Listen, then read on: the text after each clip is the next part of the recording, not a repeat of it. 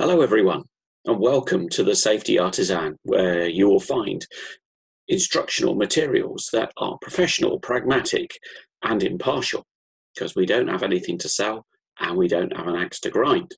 Anyway, let's look at what we're doing today, which is preliminary hazard identification. Okay, so we are looking at one of the first actual analysis tasks in Mil-Std-882 Echo, which is a system safety engineering standard from the US government. And it's typically used on military systems, but it does turn up elsewhere. And preliminary hazard ID is task 201, task 201. So what we're going to cover in this session, and by the way, sorry, I forgot to say, I'm recording this on the 2nd of February 2020.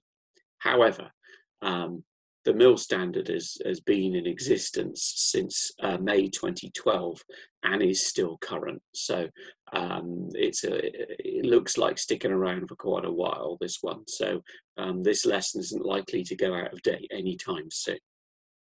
Okay, so what we're going to cover is quoting from the task. First of all, we're going to look at the purpose and the task description. The task talks quite a lot about historical review, so I think we've got 3 slides on that.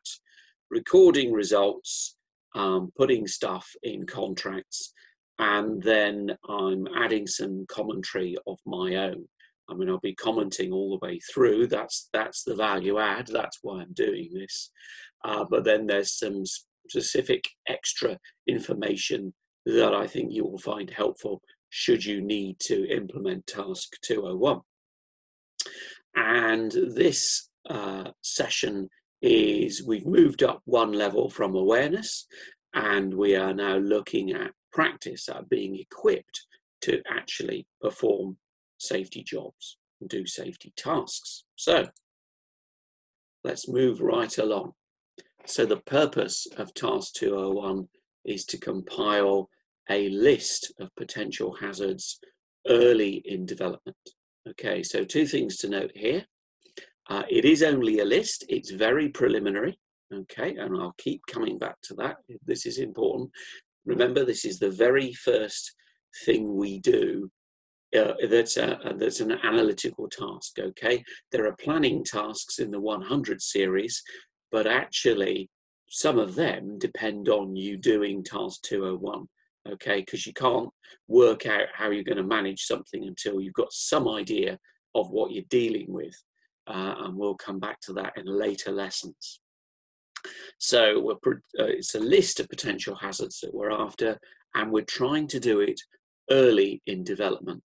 And I really cannot overemphasize how important it is to do these things early in development, because we need to do some work early on in order to set expectations, in order to set budgets, in order to set requirements, and to basically get a grip, get some scope on what we think we might be doing for the rest of the program. So this is a really important task, and it should be done as early as possible, and it's okay to do it several times, okay? Because it's an early task, it should be quick, it should be fairly cheap. We should be doing it just as soon as we can when we're at the conceptual stage, when we don't even have a proper set of requirements, and then we redo it thereafter maybe, and maybe different organizations will do it for themselves and pass the information on to others. And we'll talk about that later as well.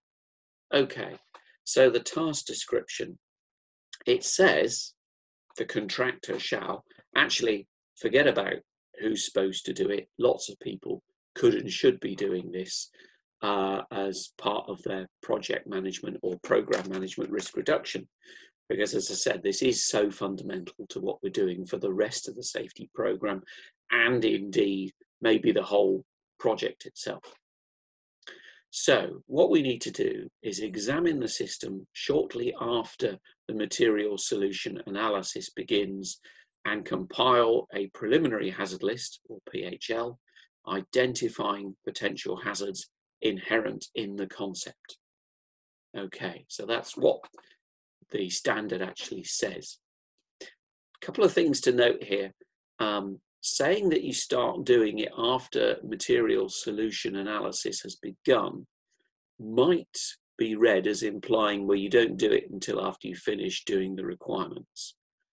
And I think that's wrong. I think that's far too late. So to my mind, that is not the correct interpretation. Indeed, if we look at the last 4 words in the definition, it says we're identifying potential hazards inherent in the concept. Okay, so that I think gives us the correct steer. So we've got a concept, maybe not even a full set of requirements. What are the hazards associated with that concept, with that scope? And I think that's a good way to look at it. Okay. Now this task places a great deal of emphasis on review of historical documentation, and specifically on reviewing documentation with similar and legacy systems. So an old system, a legacy system that we are maybe replacing with this system, but there might be other legacy systems around. So we need to look at those systems. The assumption is that we actually have some data from similar and legacy systems. And that's a key weakness really with this, is that we're assuming that we can get hold of that data. But I'll talk about the issues with that when I get to my commentary at the end. So we need to look at the following, and it says,